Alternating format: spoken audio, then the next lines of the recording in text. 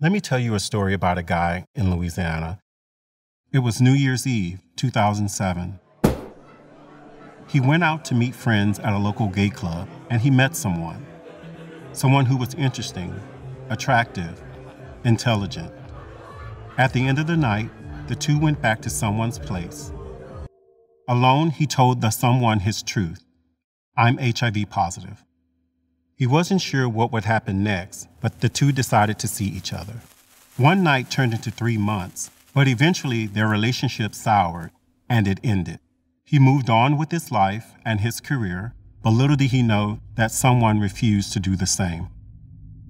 He was working as the assistant clerk at the Louisiana Second Circuit Court of Appeal when officers showed up looking for him. Do you know this person?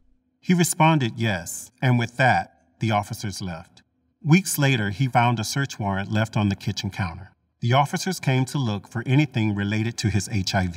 It went quiet for a few months until the officers returned to the courthouse. Please place your hands behind your back. What for? Do you want me to say it? He remained silent as they stated the charge.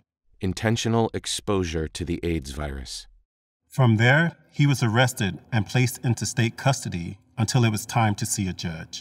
Case 271028, the State of Louisiana versus Suttle. 1 count of intentional exposure to AIDS virus. On September 9, 2008, the accused arrives, present with his attorney at law, and pleads not guilty to the charge. In the end, he had to make a decision. Face up to 10 years in prison or take a plea.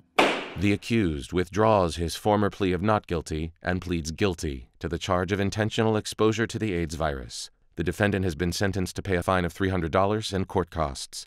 When pleading guilty, he was unaware that it would be mandatory that he be listed on the sex offender registry for 15 years. He was also unaware, although his initial plea carried no jail time, this clause did carry mandatory jail time. And almost a year later, the accused, present with new counsel, having previously pled guilty and been sentenced, now comes for resentencing.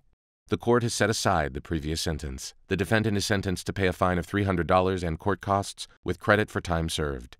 The defendant is to be confined at hard labor for a period of 6 months and committed to the Louisiana Department of Corrections.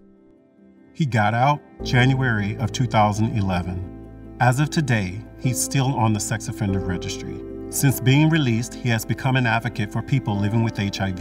He helps others so that they don't go through what he went through.